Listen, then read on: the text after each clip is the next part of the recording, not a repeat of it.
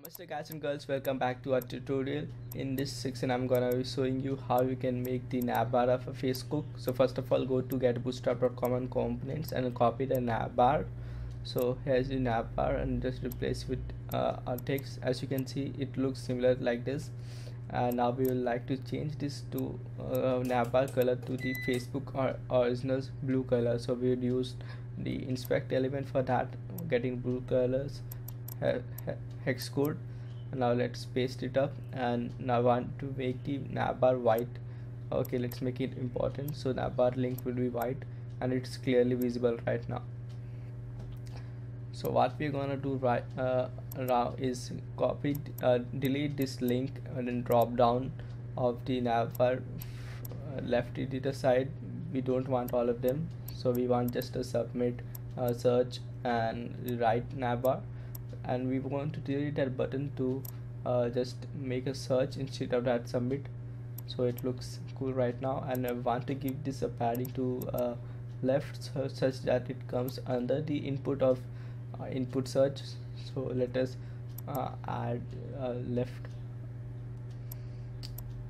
let us add margin left. As you can see, it is working properly. And now we would like to increase the width of this input, so we'd add class input search and we'd increase the width from CSS. Why it is not working? I guess okay I think I'd copied this 2 times this class, so I need to first of all erase this class section and copy this to original class, and it would work as you can see over here. And let us add the height of 1.2 I guess it's not working, so we'll use pixel. Okay, you can see we are providing some. Okay, let's add padding to navbar itself. Now we would like to do some customization with a link. So first of all, we need to change it up. We'll add class nav icons, where we'll be adding icons like messages, add friends and notification. So it is a glyph icon. Replace this to inbox, user and globe. As you can see, it is working cool right now.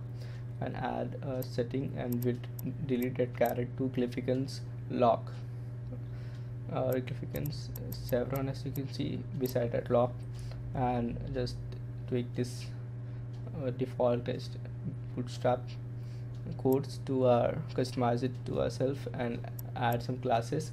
And we want that this would be in black in color, so you can see it's clearly visible right now.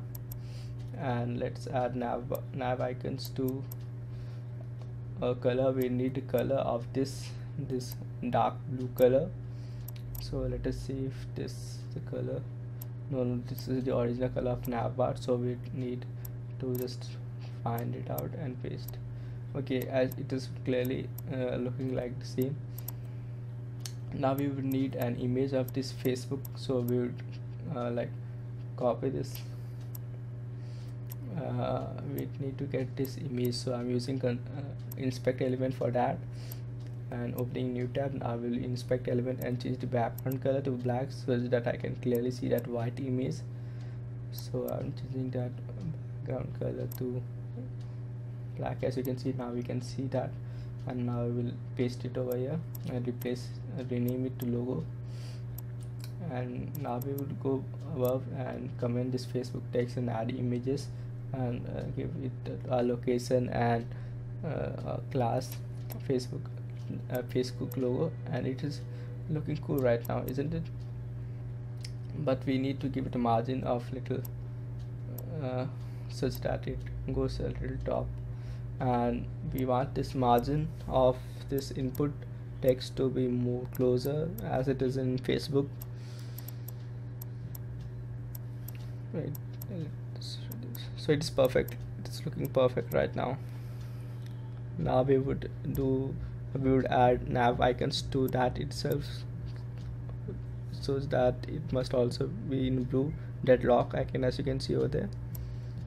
Okay, I pasted wrong location. Okay, so it's working right now. And now it's time for adding our images. So I would copy image of DP That is my profile picture, and would paste over there, rename it dp, and let's add image in the first li class that I added, and name it, and we're gonna give it navdp class name. So we'll go to css and change the width of it, fix this right now, and we'll give a border of 1 pixel solid, dark gray like stuff. So we need to give it a margin of 3 pixels to that li, such that it comes in horizontal lining and vertical alignment, and it is good right now. So let's give it a span, and we would make it a little bold because I don't want that to be that light. So it is good, right? So we would now be moving to another part, and would be making it customizable to our screen of mobile width and tablet width.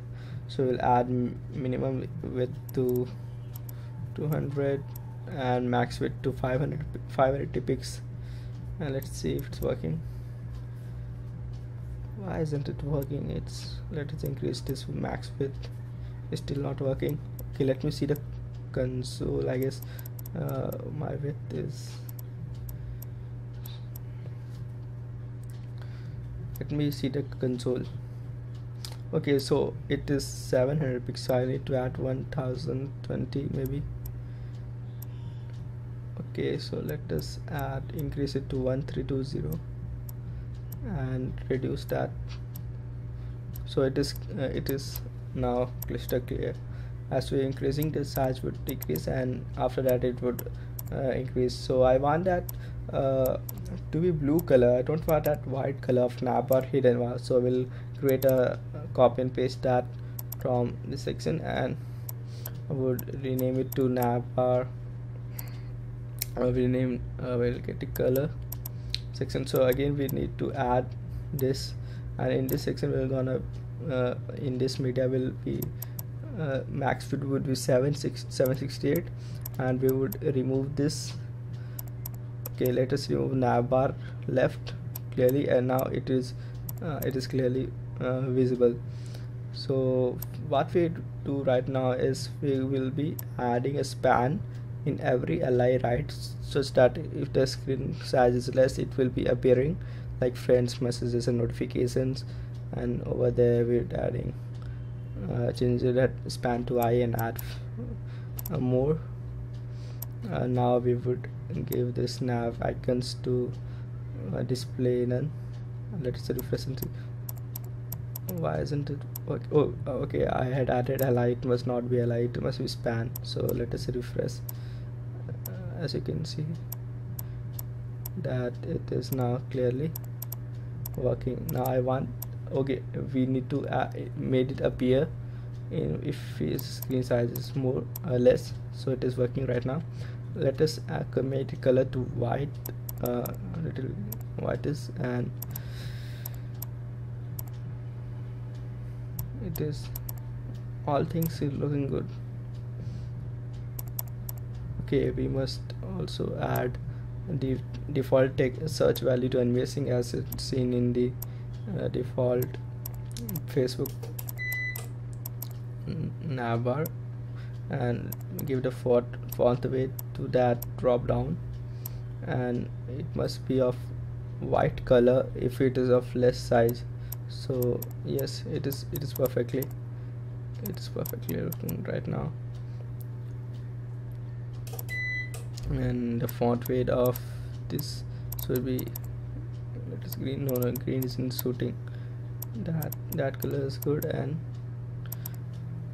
let us add navbar fixed to it. But before adding navbar fixed top, I would like to show you what is it actually does. So let me add some dummy text over here, and fill this whole height of, as you can see over here. Now if I add this navbar fix, it, if I scroll down, it would be fixed. Just look at it, it is fixed. Now without that navbar fixed, it would be scrolling down along with the body. So navbar fixed helps in fixing it. So as we had learned in this tutorial, we have successfully made our navbar, and hope you'll see in the next video tutorial.